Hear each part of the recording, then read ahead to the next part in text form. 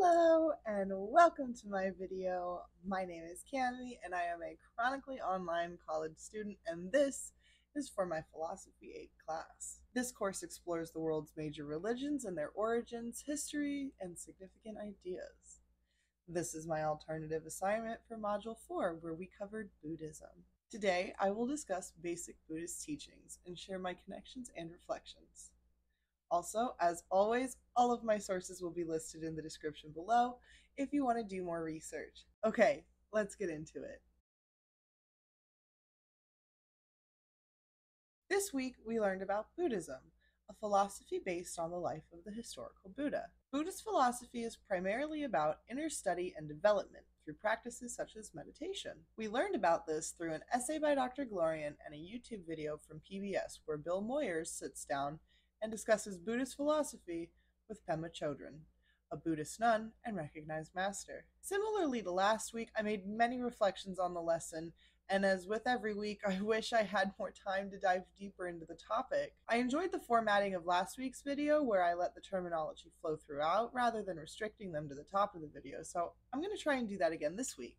Also, a little disclaimer, I did have some trouble writing the script this week due to wanting my video to be educational but still reflective. I want to make sure that my video isn't purely summarizing or regurgitating the essay, so I'm going to try and keep my summaries to a minimum.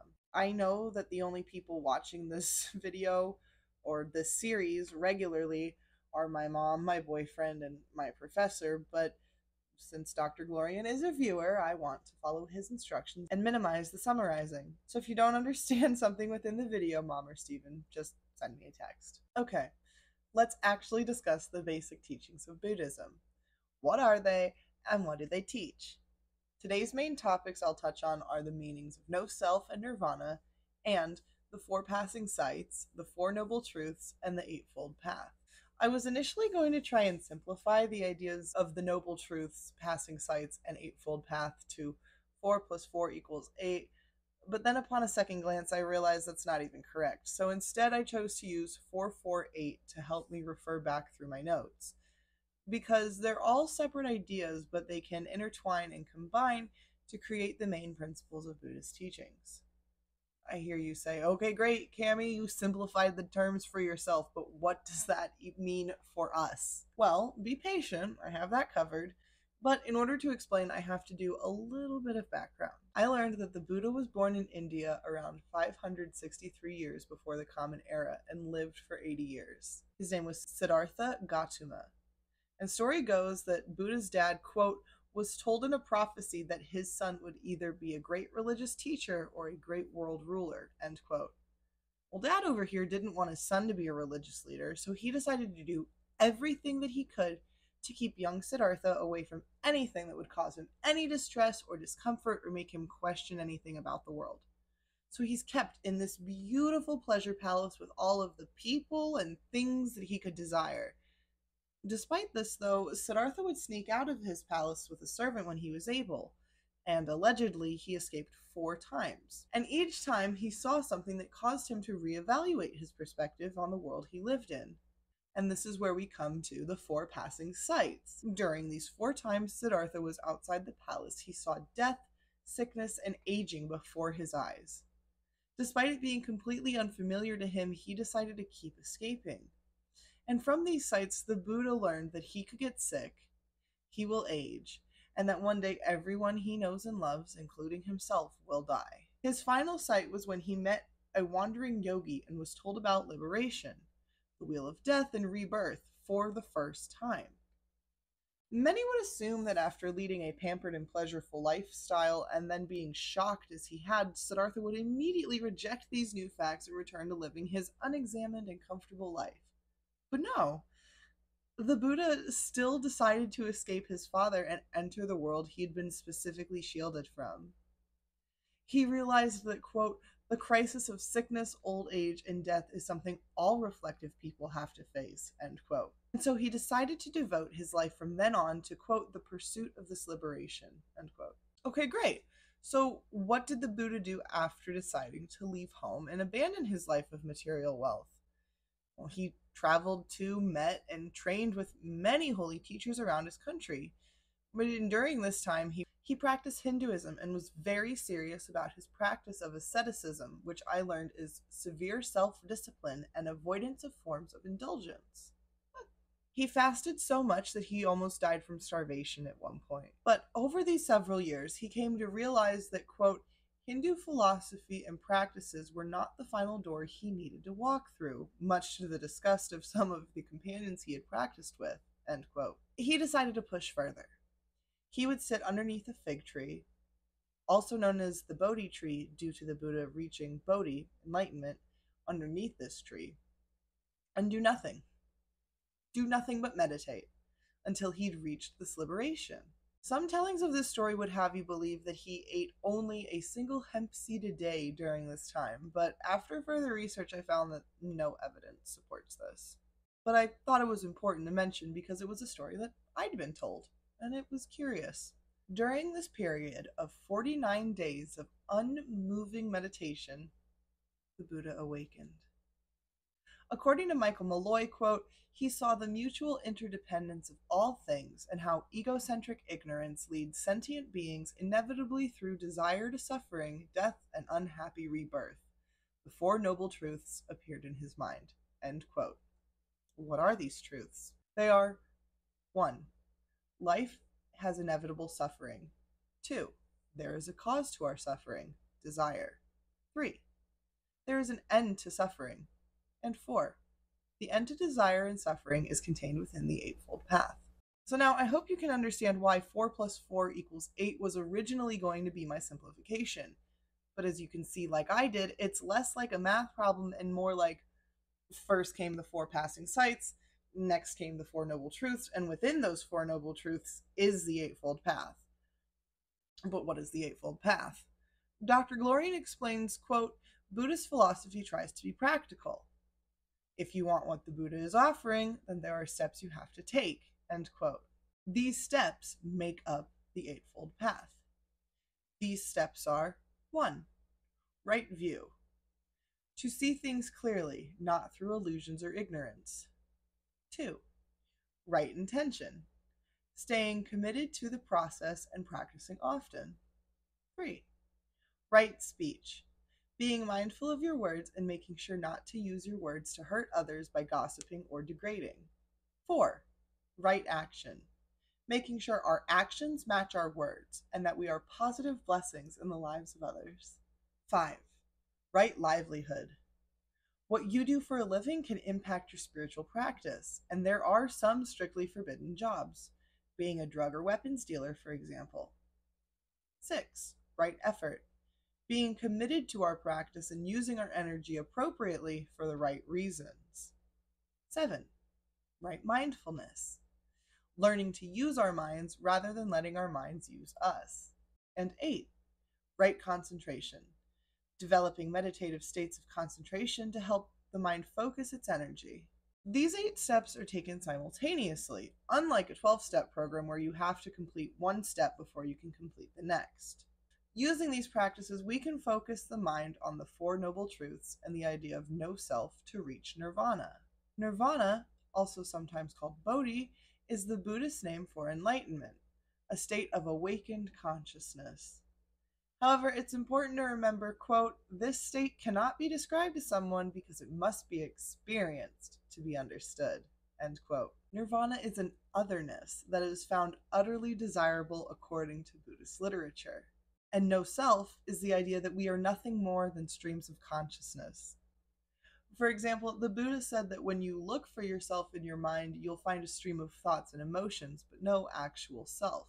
Or as Dr. Glorian asks, if you take away the parts of a human being that we normally think of as ourselves, such as our body, emotions, or thoughts, is there an underlying self?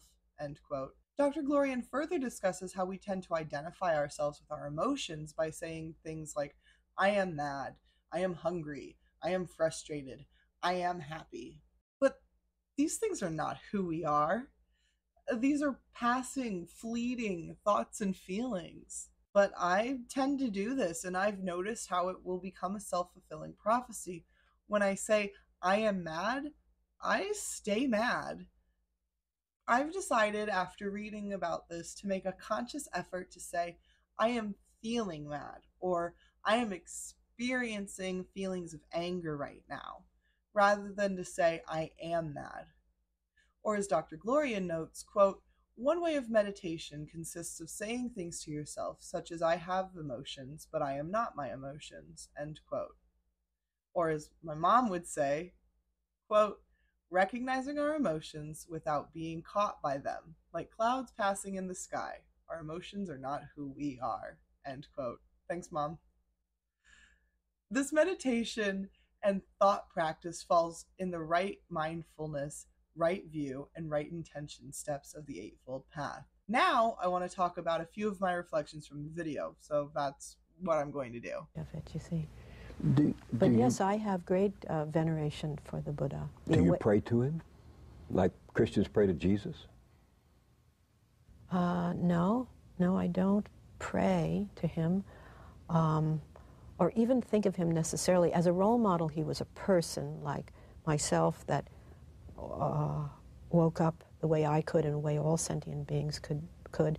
I found this section interesting because I related her answer to a similar perspective regarding Jesus that I have. I've held the belief that Jesus is the same as Jonah, Moses, David, both of them, or King Solomon. They're prophets, or what I would now describe as mystics, who were either blessed with a special messenger relationship with God, or what my new take on a long-held perspective is, they practiced their faith until they reached their interpretation of enlightenment and then decided to share these ideas and messages with the public. Granted, the possibility remains that all of these stories and people are just complex allegories to teach lessons about the problems of evil.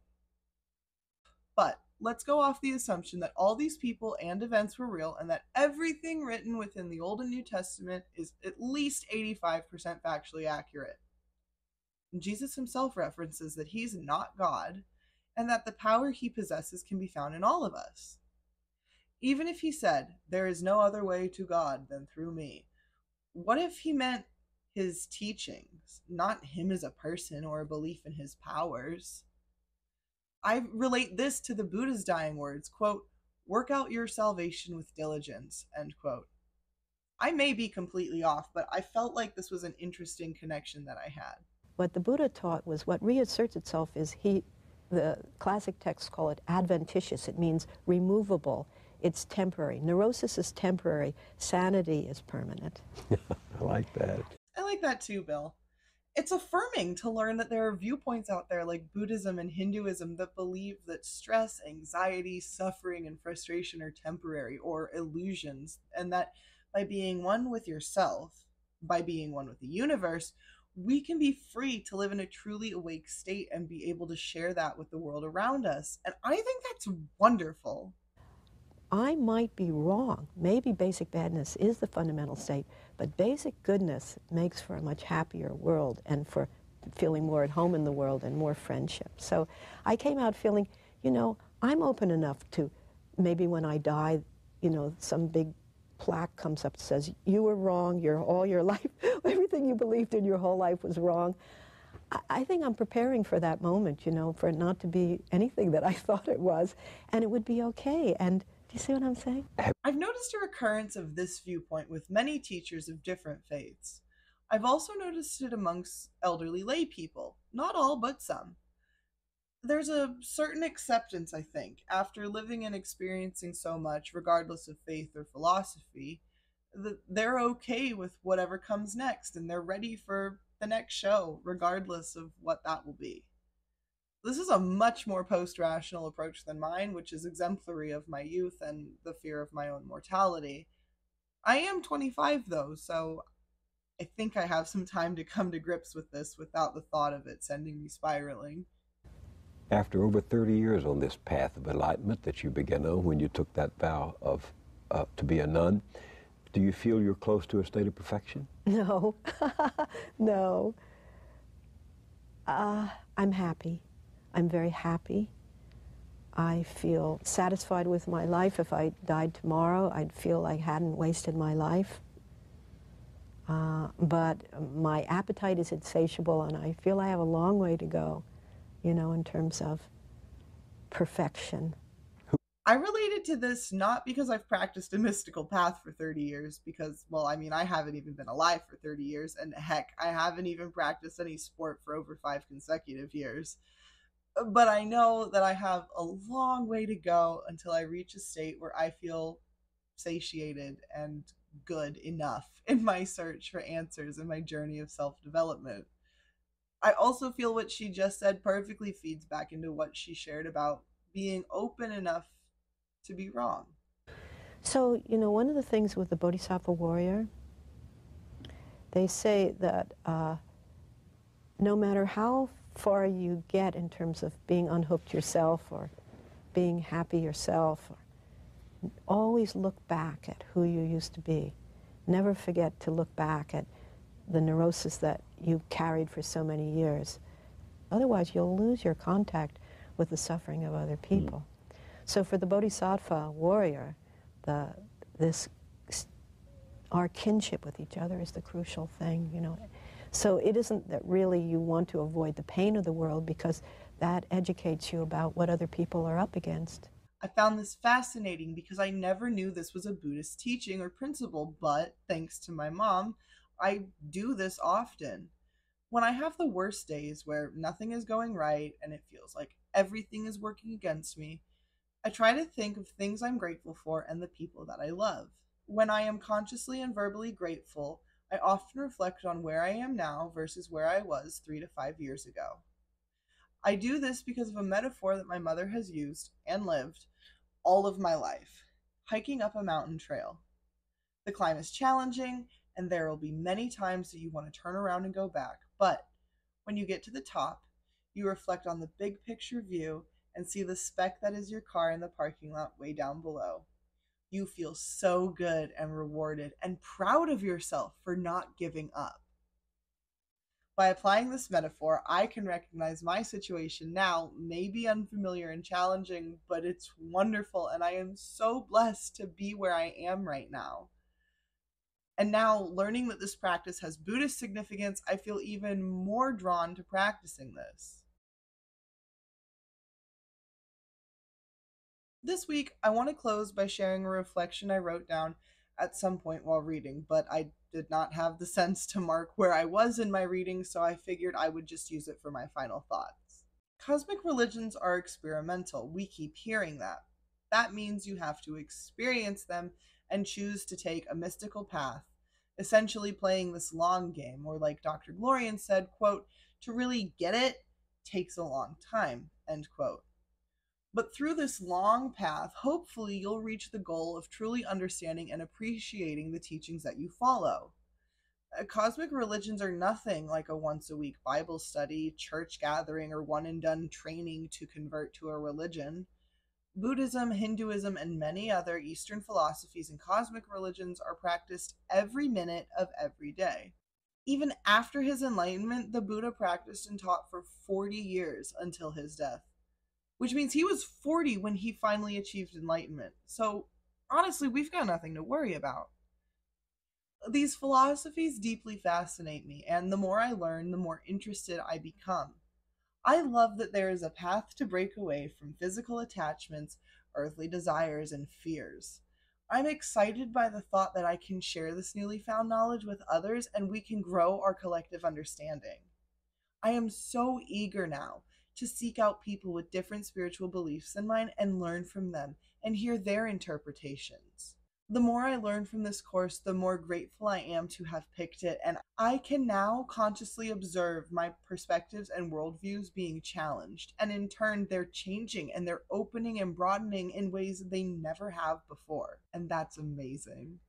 Thank you so much for watching my video. This was so much fun to make and to research, and I took so much away from the lessons this week, but I don't want the video to be too long, so I hope I reflected and recapped, but hopefully not too much on the recap, and explained in a way that you can understand and hopefully learn a little bit from. As I mentioned at the beginning, all of my sources will be listed in the description below, and you can follow any of those to start your research. I highly recommend you check out the video listed below, And as always, a huge thank you to Dr. Glorian for allowing me to create assignments that help me better learn, understand, and engage with the course's materials. And with that, the video's over, and I will see you next week where we discuss Taoism. Bye!